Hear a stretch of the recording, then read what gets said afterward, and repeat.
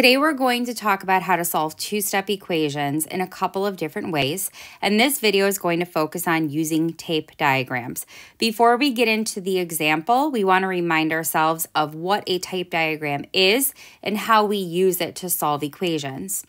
A tape diagram is a model that kind of helps us to visualize equations.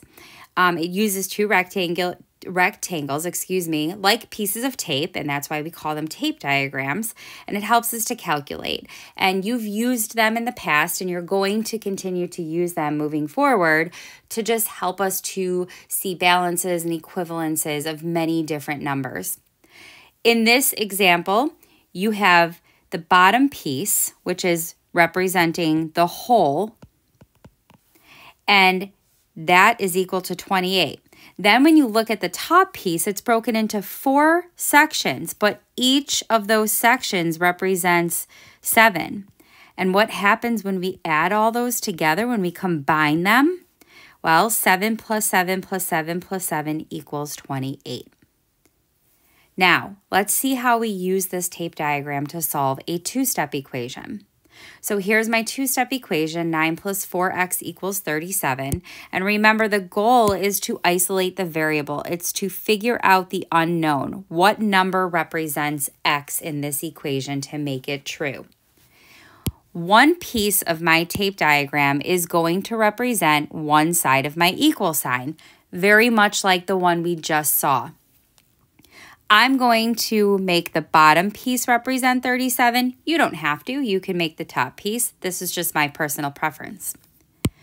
Now, the other piece of tape is going to represent the other side of our equation, which could be a little bit more tricky. Now, if we recall, we have 9 plus 4x.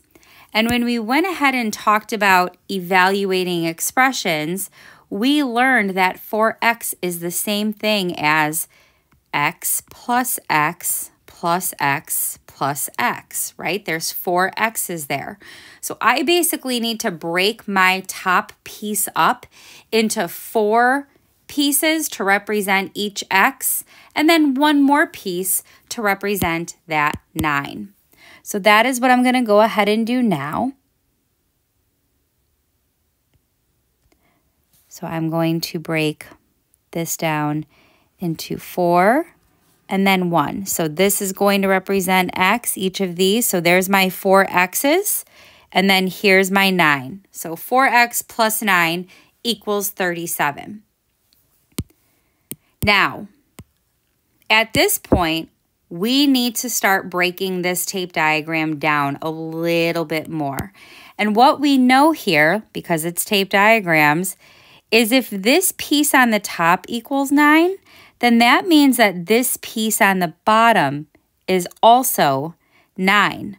So if we know that that piece is 9, how do we figure out what the rest of this is? Well, we can subtract 37 minus 9.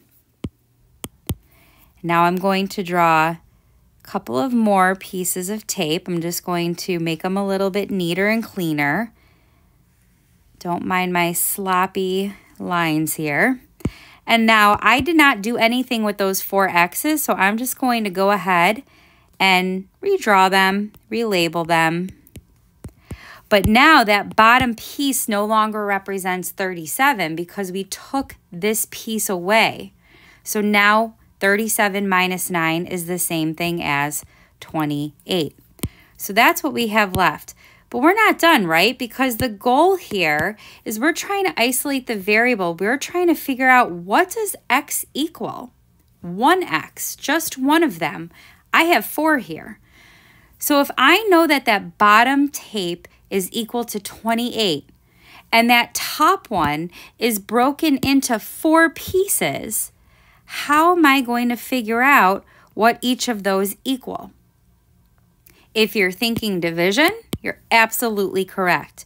We want to break 28 up into 4 equal pieces. So I'm going to go ahead and I'm trying to solve for 1x. And when I break 28 up into 4 equal pieces, I get 7. So I know that 1x, or just x, equals 7. Now, don't forget to go ahead and check your answer. Remember, when we're checking our answer, we're plugging our variable, the answer, the solution that we just found, in for the variable. So we're plugging our x equals 7, so 7 in for x in the equation. 9 plus 4 times, don't forget that this represents multiplication, times 7 equals 37.